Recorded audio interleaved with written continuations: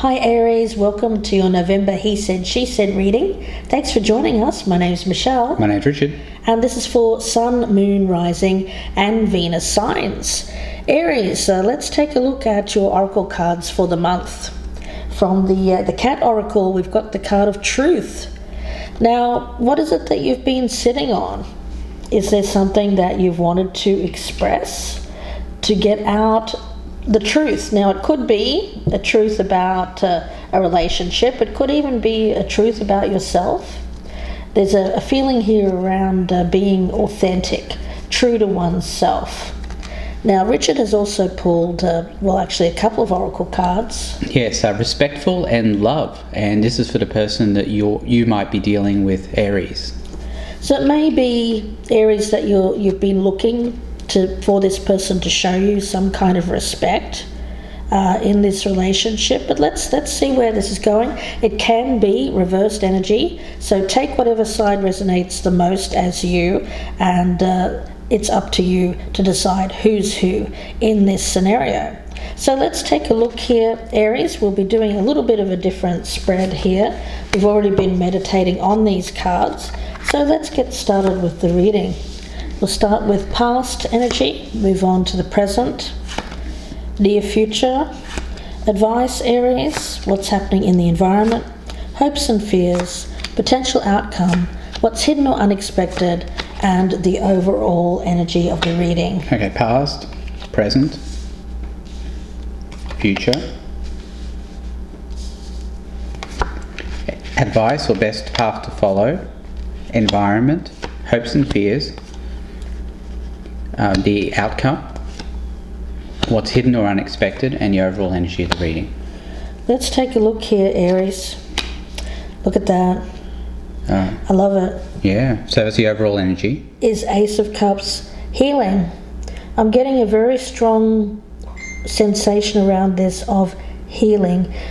A healing conversation, possibly after an argument. I feel like, Aries, there's something that you had to get off your chest, something that you had to say to this person. You weren't feeling heard, or you weren't feeling that this person was giving you your due. You may have felt taken for granted. But there's an overall energy here of deep love and respect, and it's something that you've wanted this person to show more of to you.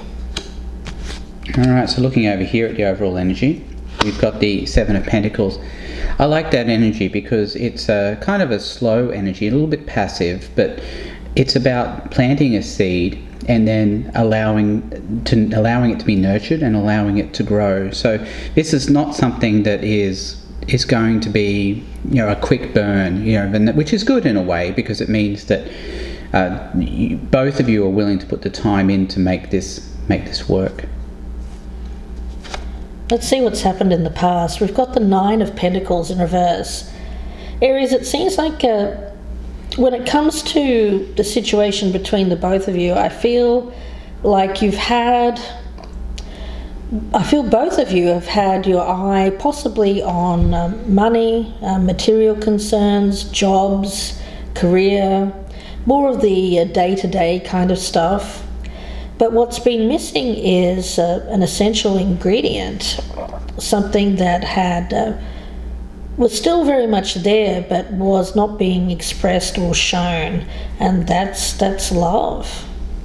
Okay, looking at the past here, we have the Seven of Cups in the reverse, which looks to me like a narrowing of options. So I think the person you were dealing with, Aries, had a lot of different options, and now they're narrowing it down to one. I think that's you. They seem in a contemplative mood. Let's see. Presently, we've got the Star in reverse. So around you, Aries, I'm picking that up as you. It's now you that feels some kind of hesitation. Some negative energy has crept into this how you're feeling about this person. Okay, well, that's the thing. When we talk about the Seven of Cups being in reverse there and truth, this is about the truth about love, and that it's not always a walk in the park. It's not always those romantic date nights and walking long walks on the beach and let's watch romantic movies together. It seems like this is reaching a point here, or has already reached a point, Aries, where you have where you need to find that balance between realness, day-to-day kind of stuff, maybe even a little bit boring kind of stuff, Aries, and I know you're not really one that likes boredom. You tend to seek excitement, new. So somebody here may have been seeking excitement, new things, but now has come to realize that to have a real relationship, one that's long-lasting, there's going to be lulls in the relationship where it's not always so super exciting. Let's just say that. Okay, looking over here at the present, we have the Ten of Cups in the reverse. I get this as being, especially with this Seven of Cups in the reverse, is that the person you're dealing with, Aries, is probably divorced or has broken up with somebody who was in a long-term relationship with them. And that's part of what's given the opportunity here for you guys to get together. With that star in reverse, I kind of see that also as doubt. So you're looking at this person saying, oh gosh, well, it looks like they might have just broken up with somebody else. Is it really the right time to be pursuing this Ace of Cups? Yeah, I'm also getting that if different things, but for some people here, I feel like you could be married to this person or in a long-term relationship, and it's reaching that point where you could be considering leaving. There could be divorce on the table. Let's see, near future. We've got the Page of Pentacles in the reverse, so there's no effort being made around this. Okay. Interesting. So there's healing energy. But what I'm getting around this is that the healing may be more about healing yourself. I get that you may have gotten involved with someone where you kind of lost yourself. You lost that part of you, and you want to get that back. And it's like you're looking at this person, Aries, thinking, I want my independence back.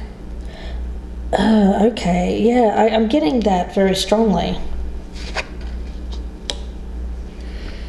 We've got here the Queen of Pentacles in the future. Yeah, I see this as being a very respectful, kind of nurturing energy here. Whatever's going to happen here, Aries, it looks like this person's willing to give you time. Yeah. Time to heal, time to get to this Ace of Cups here. So this is going to be a slow process, especially with this Seven of Pentacles here. Again, it's that willingness to take the time to nurture something. The question is, Aries, what do you want to do? Do you want to actually put the effort in? And with that Page of Pentacles in the reverse, I'm wondering if you actually want to bother.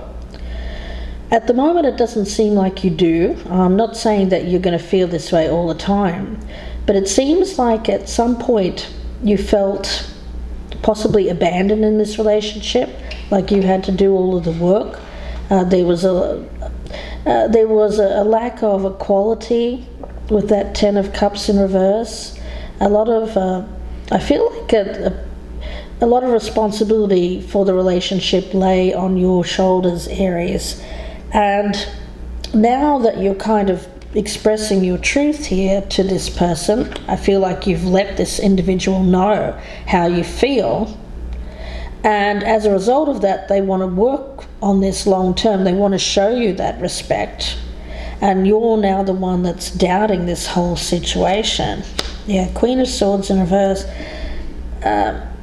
It's about taking some time to get your head on straight, because I feel that you might be... I get a lack of trust. Some kind of trust that needs to be won back. And I feel like this person is willing to put in the effort to regain your trust, Aries. we have the Sun. So be optimistic, be self-assured that you can be successful as a person here. That's a change in attitude is what I get here. Positivity. That's what they need to show you. And I think in the past this person might have been negative. They might have been a bit pessimistic, a bit star in reverse. And now the best advice for them is to turn that around and be positive. In the environment, we've got Justice in reverse. Yeah, it's that lack of equality that I was picking up. It seems like this does feel like a karmic kind of relationship, one in which this person was meant to learn and grow from, well, how they've treated you, I feel. I feel that they've treated you unfairly. You had to put all of the effort in. It wasn't working. So there's elements around this, Aries, of avoidance. I get it as avoiding. I feel like this person is trying to avoid their karma. Okay, they're coming to you wanting to heal this, but what's behind this is that they're avoiding something that they're supposed to go through. Okay. Thank you, spirit guides. This is a healing relationship because they're meant to experience, I get, they're supposed to learn to respect. This is something that's going to teach them how to love properly. Wow. But they're trying to avoid that karma by wanting to heal it with you. Okay. I feel like this person has had a string of relationships that have failed, possibly even marriages that have failed. And it's because there seems to be a lack of respecting each other in these relationships, and also there's questions around how this person loves. It's by someone speaking out here that this is not working and that they're not happy, that I feel the two of you have broken up, gone your separate ways. But this person is trying to avoid some karmic justice here by wanting to heal this with you, like probably immediately. But there's something that they're supposed to be getting from long term that they need to, get independently of a relationship. Okay.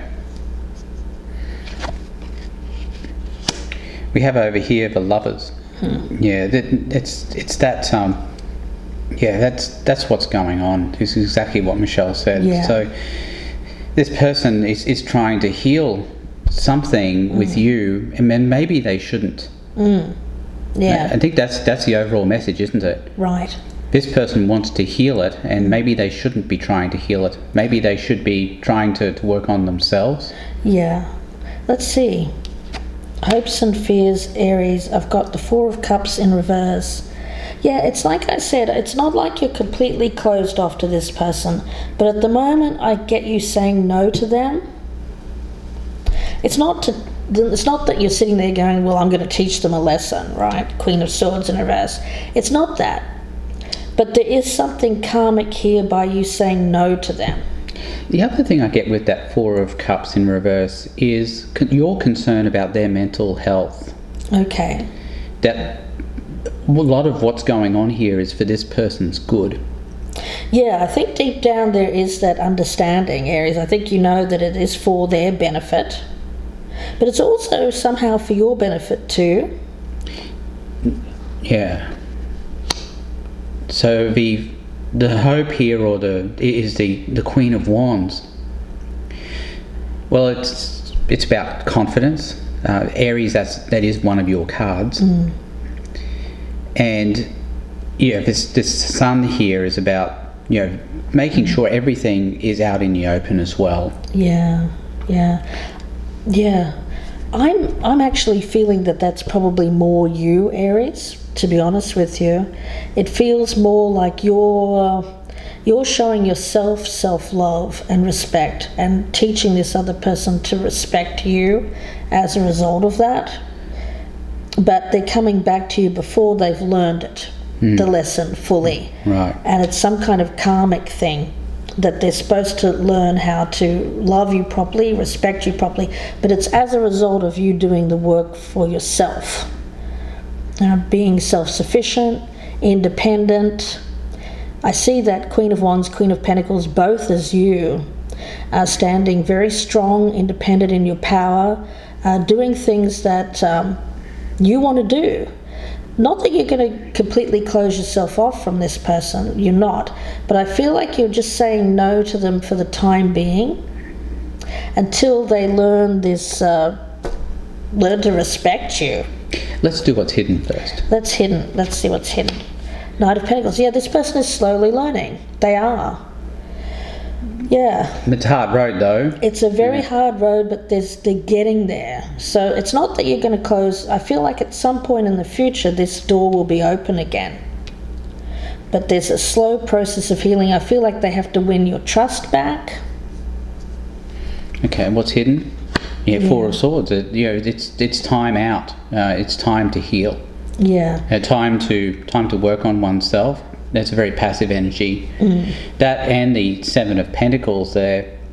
This is hidden. This is what's going to have to happen. And the outcome, guys, the Eight of Cups. It's all about abandonment issues, is what I'm picking up. Well, the Eight of Cups here is about leaving, but leaving for the good of this person to. Yeah, it's got something to do with abandonment issues, healing abandonment issues. This person, well, perhaps you both have abandonment issues that you need to work through, and it's somehow by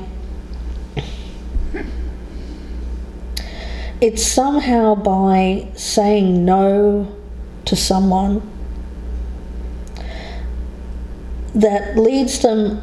Well, it kind of sets them off on the path that they need to go on this healing journey.